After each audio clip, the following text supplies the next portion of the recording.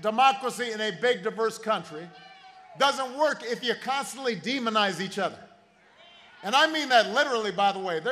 I was reading the other day, there's a guy on the radio who apparently Trump's on his show frequently. He said, me and Hillary are demons.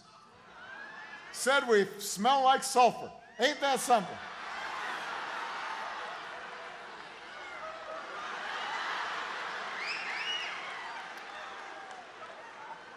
Now, I mean, come on, people. Democracy does not work if you just say stuff like that.